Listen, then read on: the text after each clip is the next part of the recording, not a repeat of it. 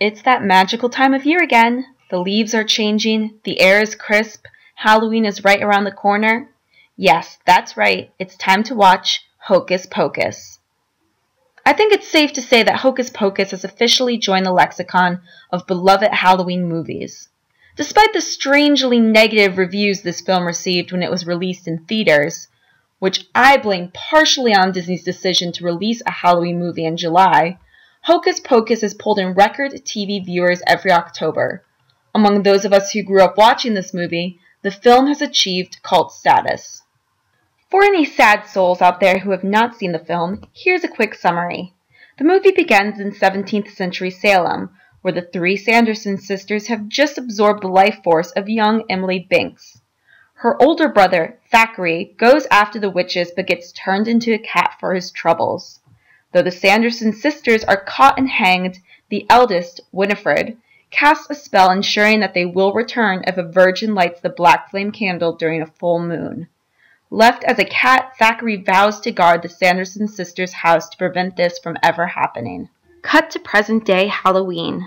Max Dennison has just moved to Salem from LA and thinks the town's witch craze is just that, crazy. Even his crush on Allison, whose parents own the Sanderson cottage, doesn't change that. Since Max's parents are going to a party at Town Hall that night, they force him to take his little sister Danny trick-or-treating. Though Max is clearly pissed off about the whole thing, he cheers up once they run into Allison, and he convinces both girls to come with him to the Sanderson house. Of course, once there, Max ends up lighting the black flame candle and bringing the Sanderson sisters back to life. With the help of Thackeray Binks, who still guards the cottage, Max, Danny, and Allison manage to steal Winifred's spellbook and escape. Since the Sanderson sisters need the spellbook if they're going to survive after dawn, they give chase.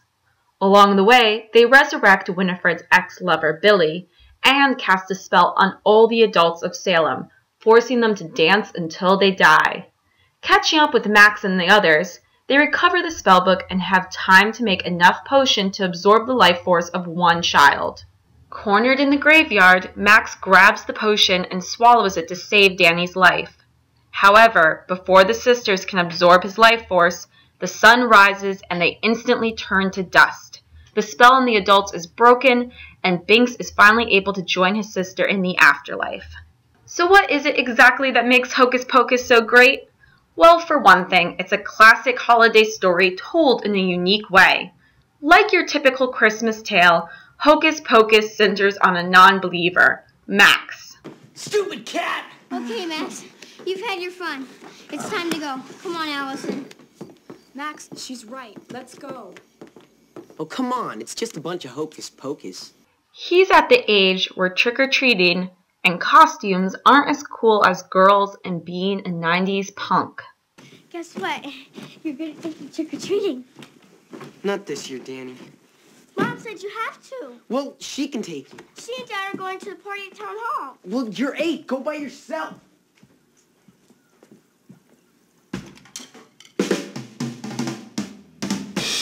No way! This is my first time. I'll get lost. Besides, it's a full moon outside. The weirdos are out. Come on, Max. Couldn't you forget about being a cool teenager just for one night? Please? Come on. We used to have so much fun together trick-or-treating. Remember? It'll be like old times. Yeah, well, the old days are dead. It doesn't matter what you say. You're taking me. Wanna bet?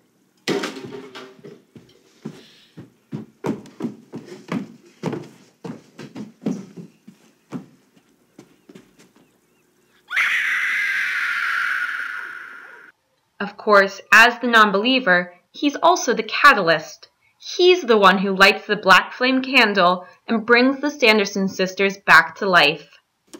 Max, I'm not kidding this time. It's time to go.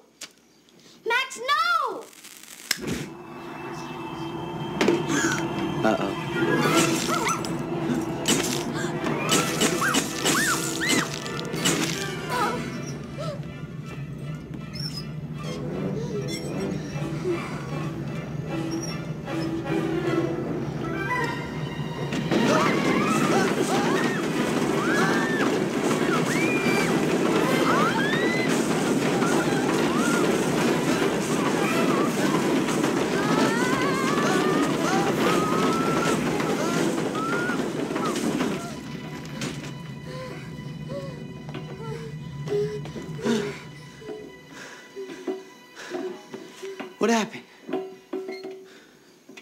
virgin lit the candle. By the end of the movie, he is not only converted to a believer in Halloween and spooky stuff in general, he is also a better person for it. Case in point, he sacrifices himself to save his little sister. Give me that vial! Put her down or I'll smash it! Smash it and she dies! Max! No! Max, no!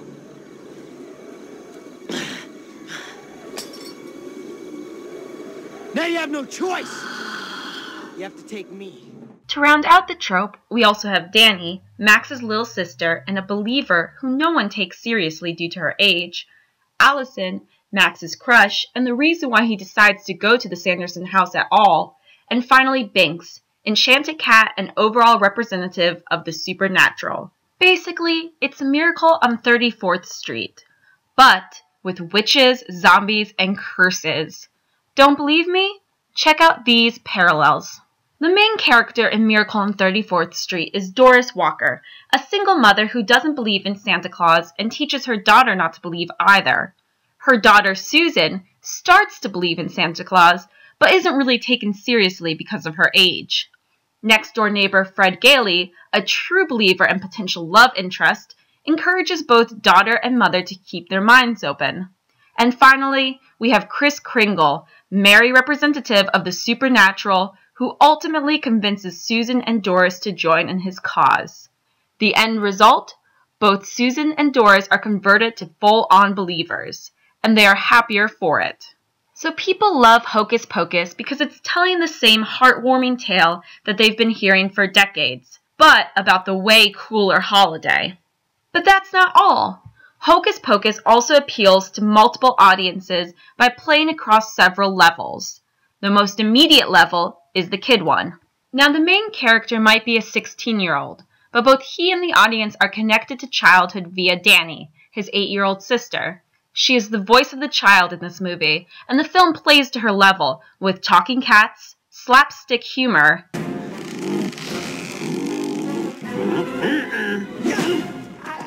Yes! and a happy ending. That green beans, what took these so long? I'm sorry, Emily. I had to wait 300 years for a virgin to light a candle.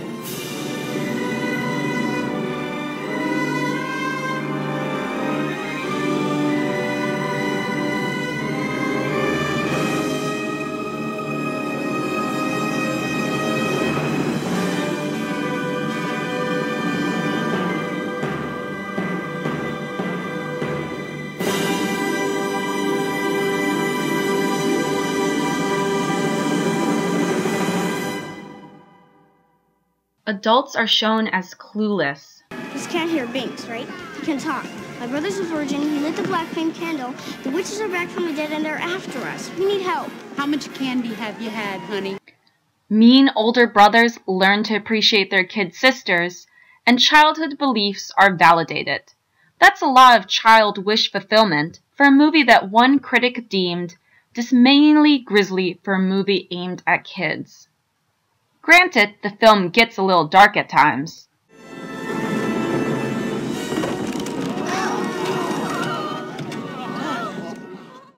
But this is Disney we are talking about.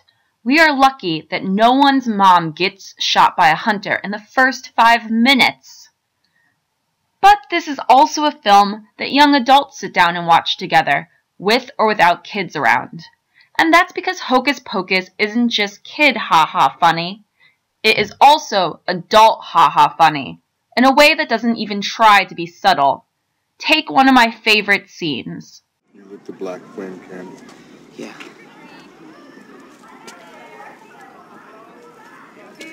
Come on.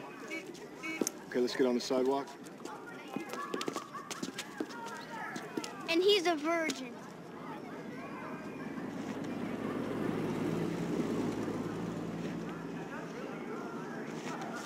Come here.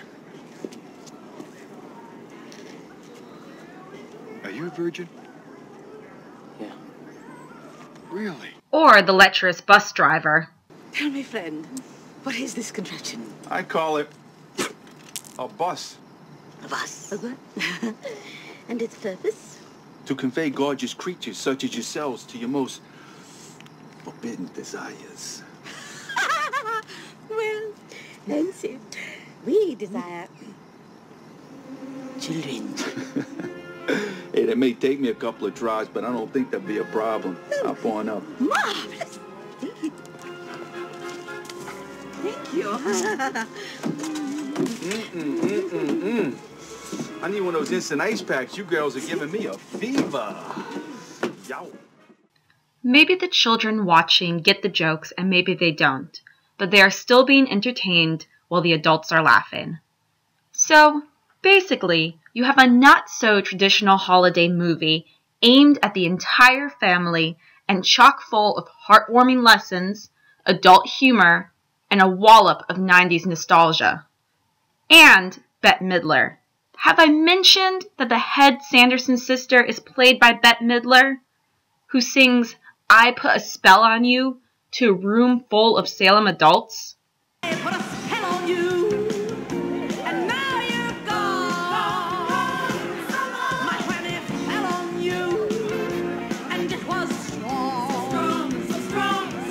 Your wretched little life have all been cursed because of all the witches working. And the worst, I put a spell on you, and now you're mine. What's up? And her youngest, stupidest sister is none other than Sarah Jessica Parker, who is not only the hot Sanderson sister, but also the one who lures away children with her singing. And what about Thora Birch, who has fallen off the cultural zeitgeist in recent years, but made a name for herself in the late 90s/early 2000s as Jane Burnham in American Beauty and Enid in Ghost World? What about the fact that this is Bette Midler's favorite film? So do yourself a favor. Skip the Halloween parties this year, which are bound to be lame anyways, and watch Hocus Pocus. Not only is it on infinite repeat on ABC Family, but sure to put a spell on you. For that marvelous introduction. I put a spell on you. And now you're mine. You can't stop the things I do.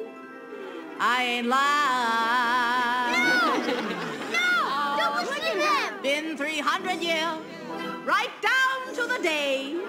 Now the witch is back, and there's hell to pay. I put a spell on you. Good joke. Happy Halloween. Thanks a lot. No, man, I'm And serious. now You gotta get me a